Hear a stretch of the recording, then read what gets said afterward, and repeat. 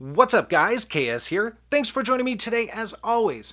Right off the bat, you guys might notice something a little bit different. There is a black background rather than the wood background that you guys are used to, that wood table that I normally use. Well, believe it or not, it's still the same wood table, but I learned with the FN509 Tactical that periodically I need to switch up the background a little bit first to make sure you guys can see whatever it is I'm showing as best as possible, but also to make it as easy on the camera as possible. So this is a little bit of an experiment, but I think it's going to work really well with the products that I've got in front of us today. So I want some feedback from you guys if you like this or not. Now, I will tell you, I prefer the wood background, so it will definitely return. But again, I think you're going to see this from time to time. And if you're curious, it's just a silicone mat I got on Amazon. It was probably 12 bucks. It's pretty good size, but it absorbs a little bit of the light, so it doesn't have a glare to it or anything. So I think it was the right choice. And again, leave some feedback on that.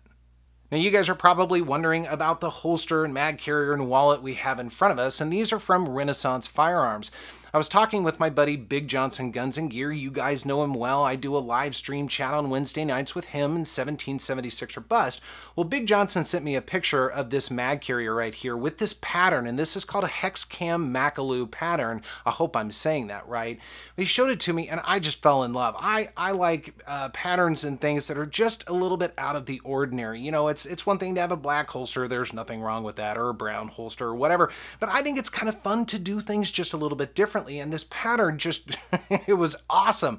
So he got me in touch with Renaissance Firearms, Chip, the owner of the company, and we started talking. And just one of the coolest guys. I mean, he's so much fun to talk to, and we talked for quite some time. And we ended up talking about the Smith & Wesson M&P 2.0 Compact. That's one of my favorite guns in the collection. You guys know that. I think it's absolutely fantastic. Now, I've got an inside the waistband option for that, and I carry it with some frequency, but I wanted an outside the waistband holster as well. So Chip was nice enough to put this together for me, as well as the mag carrier and the wallet. So we're going to talk a little bit about these, just what you can expect if you're interested in checking out Renaissance Firearms. All right, so let's take a look at this holster. Now, this is the Drake Pancake holster, and again, made for the Smith & Wesson M&P 2.0C. That's a mouthful right there. Now, a couple of things. I'm going to get this out, and you guys will laugh. It's going to look like I'm really struggling to get it out. It's not that. I'm trying to avoid actually hitting the camera, and the stand is right here. So I'm always afraid that I'm going to bump it or knock it over or anything like that. So there's definitely some retention on this holster, which I'll talk about, but there isn't quite as much as I'm making it look like. But anyways, it's an outside the waistband holster, and one of the really cool things about this, I'll just give you some different angles here. Chip was telling me that this is built actually on a curved jig, and what that does is it aids in conforming to the body when the mold comes out. So I think that's really cool. It's one of the really important things, especially about an outside the waistband holster. You want to make sure that this thing really gets up as close to your body as possible, and this definitely does. I've been kind of playing around with this and wearing it a little bit. I'll definitely be wearing it more in the fall and the winter, but kind of playing around and wore it to the range a couple of times, and it feels absolutely fantastic. It's very comfortable. Now, one of the things I noticed right off the bat is the finish on this. He really took the time to make sure that every single little tiny nook and cranny of this is finely buffed. So everything is very smooth. There are no jagged edges, no shaving marks or no dust or anything. Sometimes you get holsters and they've got a lot of dust and a lot of finishing stuff inside. That was not the case with this. So he really made sure to take the time to finish it up. And you'll notice that there's a sweat guard as well. And I love the fact that he kept it kind of a green, so it goes with this pattern really well. And again, I mean, the finished product is fantastic. Now, hopefully you guys can see some of the different contours of this for that Smith & Wesson. You'll notice right off the bat that there actually is a retention screw right here. It's in front of the trigger guard. Now, he does do other holster options, and he can do some custom options, including light bearing custom options. Do note that the retention screw would not be available with the light bearing options, but I believe because of the light, that's going to give it some more retention just naturally. So shouldn't make an impact on your retention at all.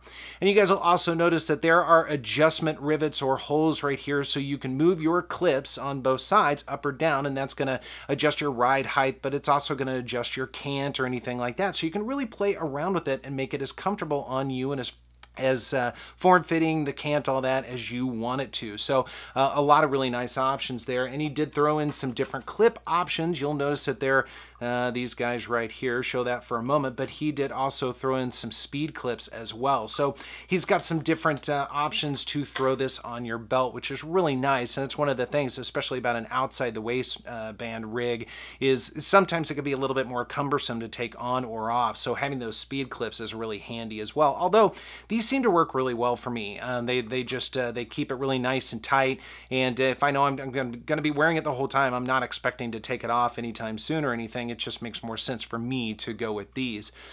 Now the Kydex on this is something that a lot of people are really curious about, what kind of Kydex and how thick. Now this is a 0.08 Kydex. I don't really know a lot about Kydex, but I know that that's a thicker Kydex, a little bit more, a little higher quality, and it's a genuine Kydex as well.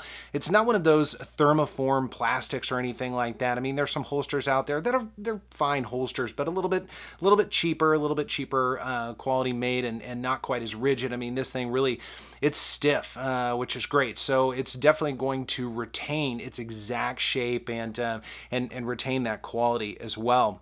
Another really cool thing about this, the print on this is actually not a surface treatment. It's actually infused into the material. So it really just goes all the way through, or close to it anyways, as I understand it. So that means that, you know, if there's scratches or bumps or anything like that, you're less likely to damage the print on it, which is really nice. I know that there are some other holsters out there, when they print it just right on the top, if you start scraping it, you can scrape that print off, which is kind of a bummer. So again, he did an absolutely fantastic job with this Drake pancake holster. Listen to that retention. I mean, this thing really does work very well, and it looks like it retains probably more than what it really does because of how it is on camera. But the gun draws very nicely when there isn't a camera right here or anything like that, and he just did an absolutely fantastic job. So I would definitely take a look at the Drake pancake holsters if you're looking for an outside the waistband solution. And onto the Hudson magazine carrier. This was the item that really started it all. Now it does carry forward a lot of the same attributes that the Drake pancake holster did, but this one instead is actually vacuum formed using an aluminum mold on a CNC machine. So it's very precisely made, which is nice. And you'll notice that there are adjustment points as well on this. Now this is going to fit most of your common 9mm and 40 caliber magazines, like this Smith & Wesson magazine right here. It just pops right in and out. If I wanted to throw some of the other magazines, I might have to do just a little bit of adjustment, but they will pop right in. I've tested them on Glock and FN and CZ, and all of them work very well. So again, fits all of your common magazines, and it's got, of course, your clip right here. You could wear this outside the waistband or inside the waistband. Either way, it'll work just fine, and it definitely holds on very nicely. So once again, that same quality, that same fit and finish, which is great. That same pattern. I love that these are actually matching patterns. There's something about that. I don't know what it is, but love this mag carrier, and definitely a great accessory to go along with your holster. And last but definitely not least, we've got a Kydex wallet right here. Now, Chip was telling me this is not something that he normally does, so he's just been kind of playing around with some different wallet options and that sort of thing. But once again, the same quality Kydex is going into the wallet as well, and you can do your patterns, your custom patterns, and that sort of thing. It's really, really cool.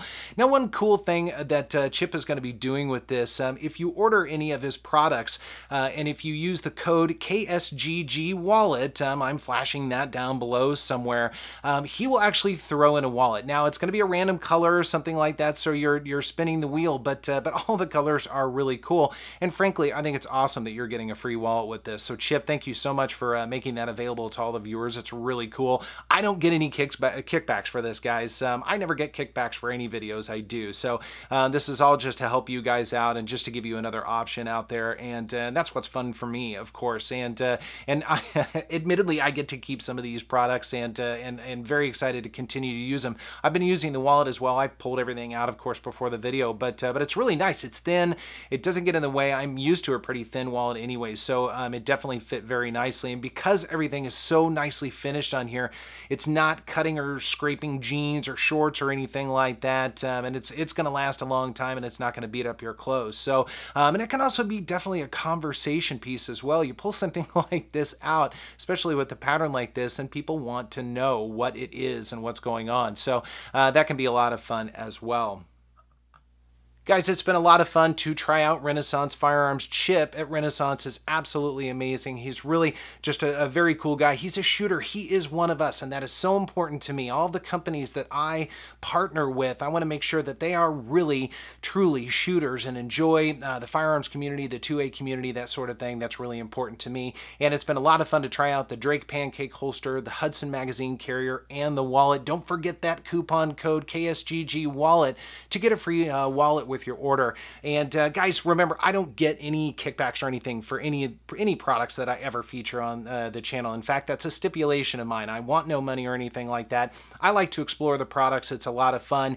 And anytime there's any sort of a coupon or a kickback for you guys, I want to make sure that I can get that for you. And periodically that does happen. So I really appreciate that from Chip. And this has been a lot of fun. Guys, be sure to sound off down below. Let me know what you think about these, the background, and any experiences you guys have with Renaissance Firearms. I'm always looking forward to those conversations.